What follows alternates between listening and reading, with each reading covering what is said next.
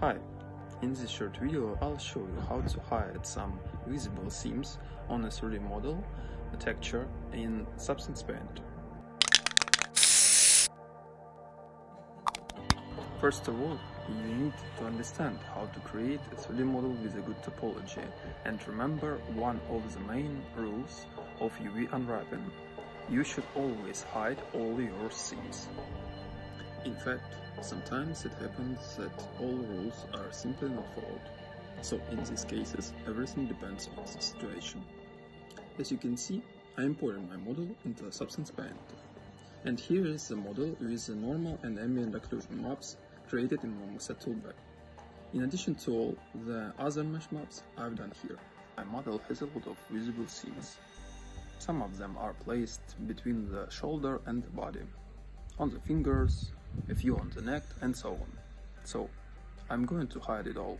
Changing the options between DirectX and OpenGL in the project settings seems to fix this issue, but when you try to import your textures from Substance Painter to other software, the problem reappears.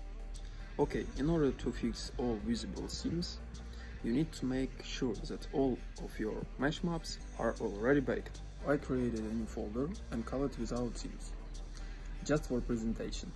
Next I create a new layer and fill layer and place them in the folder I created. After this step, in layers window I switch base color to normal, and then I switch normal map details to normal for both my layers. When it's done, I go to drop down menu of 3D viewport and change material mode to normal plus height plus mesh. It's important to place layer above the fill layer and turn on only normal workspace for both layers.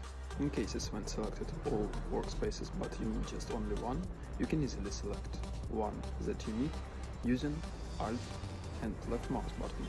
Next I drag and drop the normal map created in Marmoset to the normal workspace of the fill layer. Now I go to normal workspace of layer and select default blue color from viewport without a gradient. After that I just go to the texture set settings window and change the combine of normal mixing to replace.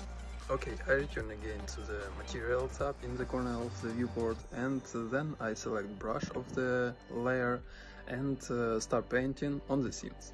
I don't want to remove all my high poly details that were baked, so I reduce the size of my brush and add a blur filter. Blur intensity needs to be adjusted manually. This method helps to repair a majority of visible seams, but sometimes exist some areas where seams still shown. In these cases you can play around with parameters that shown in this tutorial and try to mix them according to your personal cases.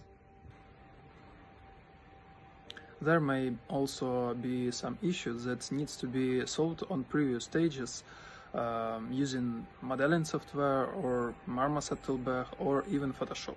It all depends on the situation. I always start my work in Substance Painter by hiding visible seams. Just for comparison, here are some basic color texture. As you can see, here is one case with texture but no painted seams, and the opposite case where I painted seams.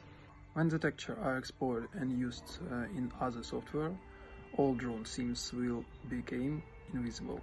I hope you like this approach. Stay invincible. Done.